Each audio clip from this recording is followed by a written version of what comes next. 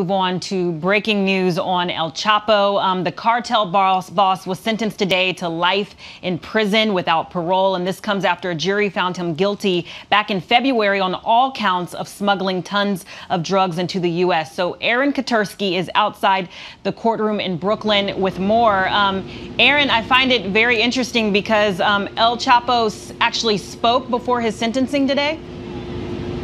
He did. He did not testify at trial, but it was an extraordinary moment when the judge announced that El Chapo had intended to make a statement.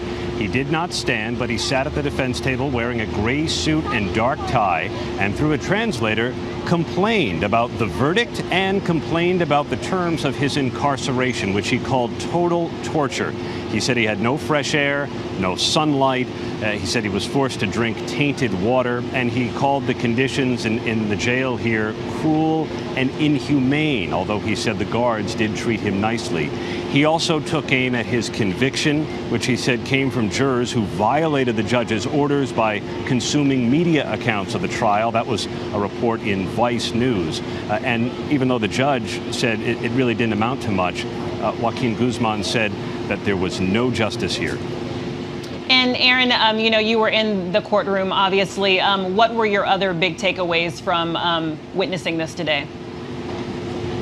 I was stunned not only at Guzman's statement in which he said his case was stained by the conduct of the jurors, and the defense talked about that, but also just how ordinary a defendant he looked, far from the mythic figure that he was made out to be over his 30-year criminal career and a wildly successful drug trafficking career, which prosecutors said he made about $12.6 billion.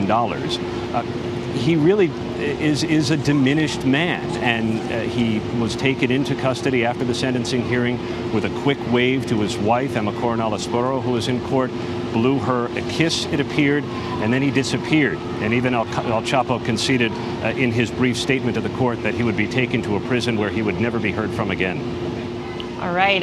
Thank you. Aaron Katersky right there outside the courtroom in Brooklyn with the details. We appreciate it.